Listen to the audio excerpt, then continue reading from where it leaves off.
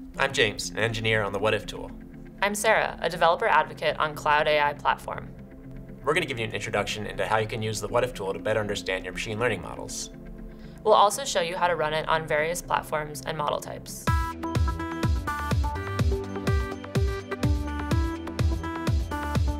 So James, can you tell everyone what the WhatIf tool is and when they should use it? The WhatIf tool is a visual interface designed to help you understand your data sets and the output of your machine learning models. You can run it with minimal code from many different platforms, including Jupyter Notebooks, Colab, TensorBoard, and Cloud AI Platform notebooks. Analysis using the WhatIf tool can be helpful during training data collection, model creation, and post-training evaluation. Sara, you've tried the WhatIf tool on a bunch of platforms. What are all the ways you can use it? The WhatIf tool supports TensorFlow models out of the box and can support models built with any other framework with just a few lines of code. You can also use the WhatIf tool with your models deployed on Cloud AI Platform. Let's start with an example in Colab.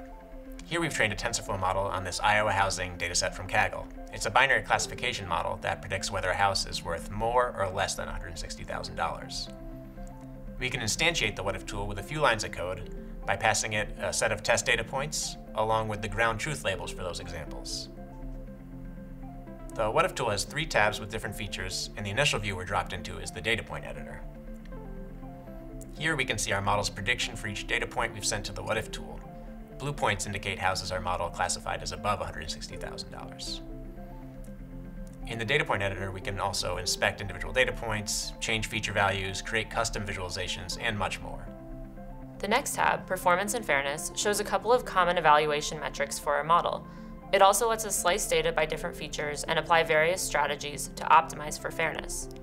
The final tab, Features, shows us how balanced our dataset is. For each feature, we can see the range of values for the data we've sent to the WhatIf tool. You can load the Features tab with only a dataset even before you've trained a model. That's awesome! Do you want to show how you can use the WhatIf tool for models deployed on Cloud AI Platform? Yes, here are a few models I've deployed on AI Platform. I'll open up an AI Platform notebook instance here to analyze this XGBoost model. Then, I create an instance of the WIT config builder, this time using the setAI Platform model method, passing it my Google Cloud project ID, model name, and model version. The WIT config builder contains more methods to customize the WhatIf tool for your use case.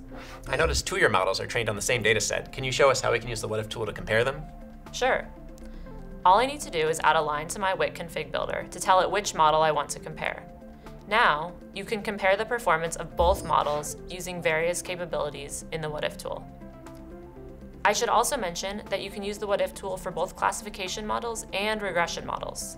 So to recap, we've introduced you to using the WhatIf tool on various platforms and model types. Stay tuned for more videos to learn what you can do in the data point editor and performance and fairness tabs of the tool. You can also check out more WhatIf tool demos in the links below to see how it works with image and text models. Thanks for watching.